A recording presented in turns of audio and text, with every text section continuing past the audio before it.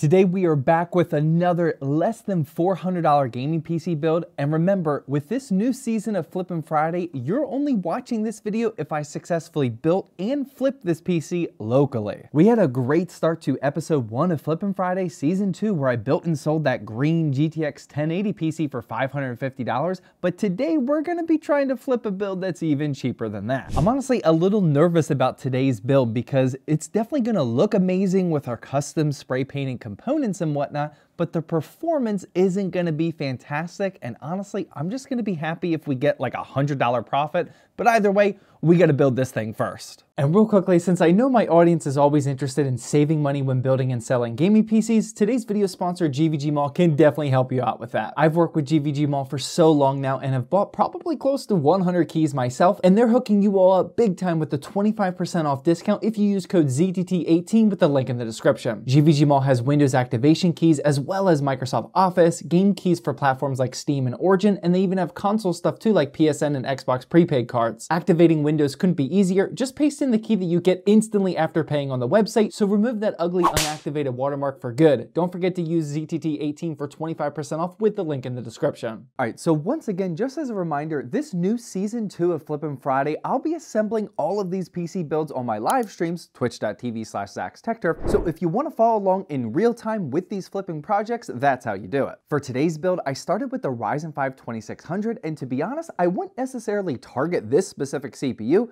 but since I scooped it up for just $41 used, I just had to use it. The Ryzen 5 3600 would be the better pick if you're willing to spend an extra $20, but if you're extremely strapped for cash, then you can't go wrong with the 2600. I also like this model because it pairs perfectly with our older MSI B350 Tomahawk Arctic White, and this was also on a used sale for $65 over on eBay. Believe it or not, these beautiful all-white motherboards used to be a normal thing a few years ago. I don't know who made the decision to stop making these Arctic boards, but I definitely hate them for it. Now, I did get kind of screwed as I didn't notice until building that it didn't come with an I/O shield. The buyer kindly left me the wrapper for it though, so rip to me on that.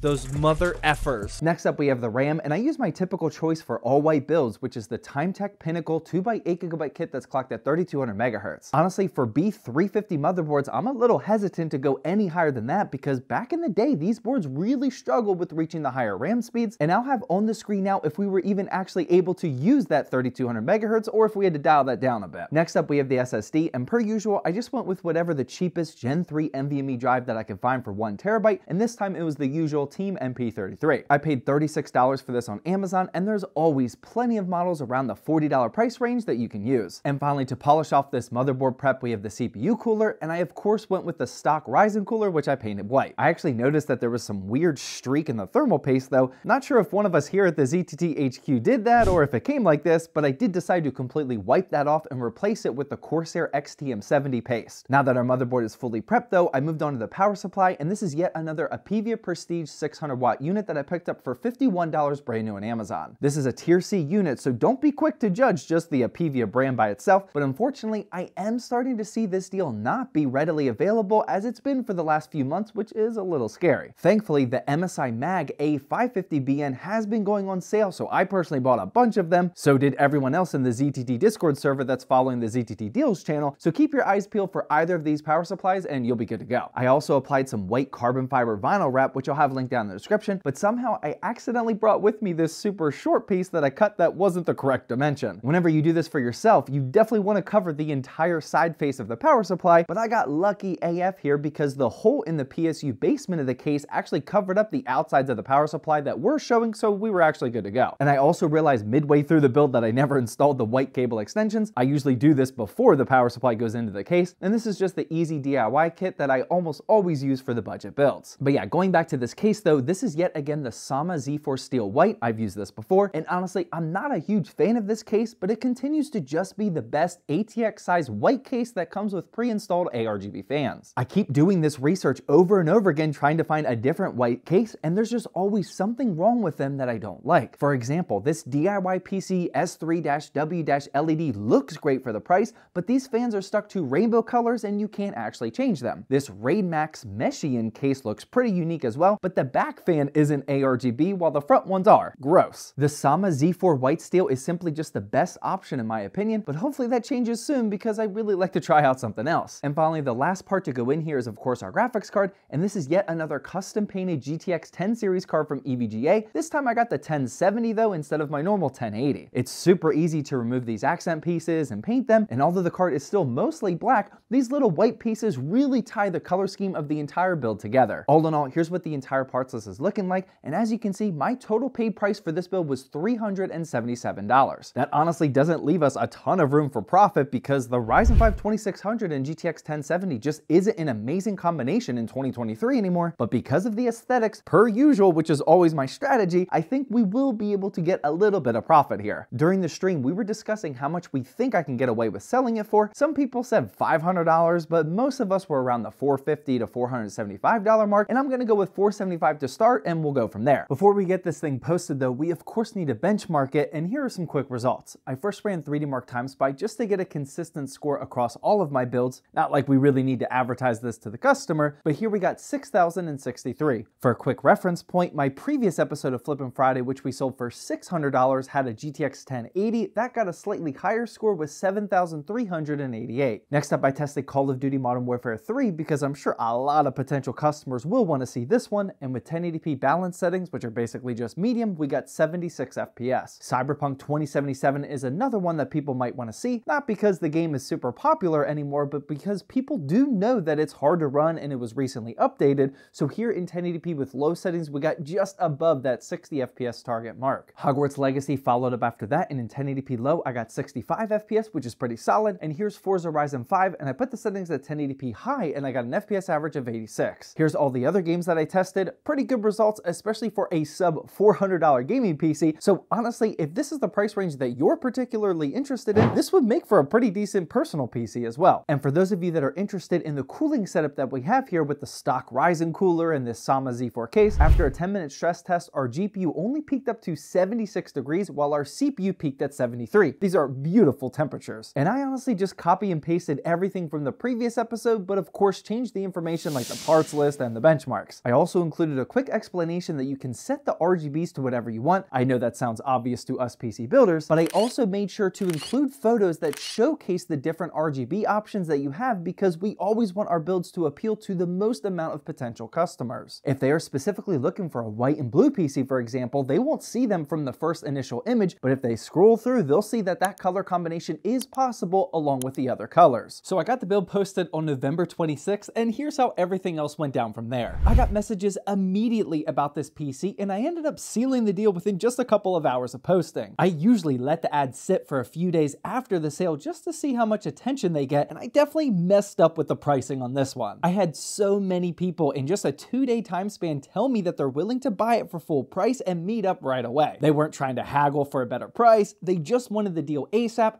Look, a red flag! And that typically means that you priced it too low. Because of the aesthetics of this build and the holiday time of year, love that it was snowing during this transaction by the way, I definitely could have sold it for about $500 or possibly even more. Lesson learned on that one. Overall though, with a $377 purchase price and an immediate sale of $475, I made a nice little $98 profit on this one, and it's another win for the second season of Flippin' Friday. After 2 episodes, we're now up to $245 of total profit, which isn't too shabby for 2 builds, and I'm already starting to work on the next one, so hit the subscribe button so you don't miss it. Also, please follow me on Twitch at twitch.tv/ZachsTechTurf because that's where I've been building all of these PCs live while talking to you guys. And finally, feel free to click the video that's on the screen now if you want to get caught up on the previous episode of Flippin' Friday.